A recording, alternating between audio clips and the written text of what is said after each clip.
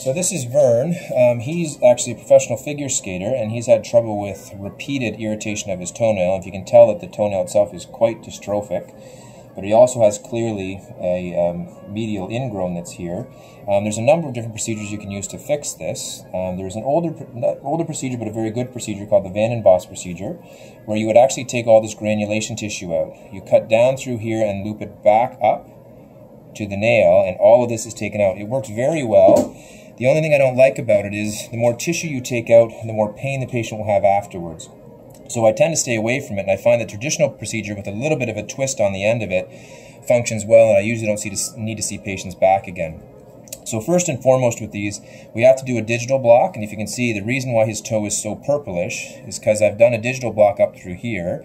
Now typically you can get away with 3 to 5 cc's of xylocaine, and just as a note, through the toes and the fingers we use xylocaine without epinephrine because they have end artery supply, and if you use epinephrine it'll collapse those arteries down and you can cause some localized necrosis. So we use it without epinephrine, and in these cases I tend to use more on purpose just because it also causes this sort of clamping down of pressure and helps with hemostasis to a certain extent. So this is now completely frozen. So what we'll be doing is we're going to go underneath the nail and take out the lateral third.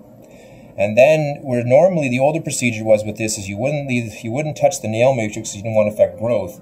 I actually want to affect the lateral aspect of the nail matrix, so I'm going to cauterize with a hyfrecator with a fair amount of currency into it to see if we can damage the lateral border so it doesn't quite grow so laterally. And I find that that procedure works quite well in these cases. So I'm just going to take my scissors and I'm going to go underneath the nail bed. Now this will be harder because this is so dystrophic. So getting through this will be a bit of a challenge. So you want to cut down to your right underneath the cuticle. And then you'll take your pickups, and with the beveled side up, just so it doesn't scrape on the skin underneath and catch on things, I just want to go underneath that to see if we can break down adhesions and clear that out. It's hard to see with all the blood.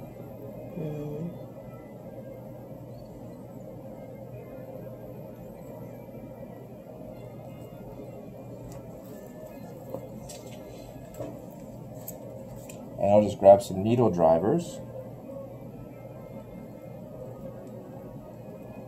And if we can get under that nail bed.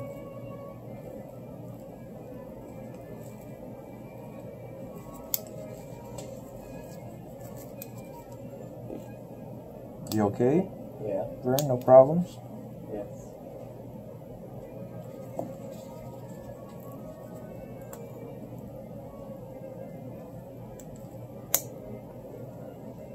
Pull that out.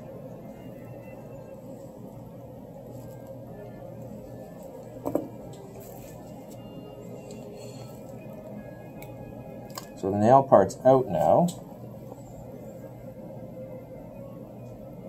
So now all I want to be doing is taking the cautery, and I want to cauterize the lateral border.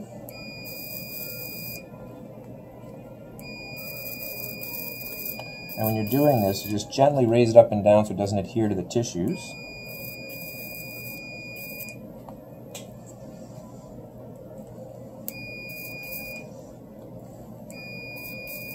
At this stage, I'm just cleaning up a couple areas.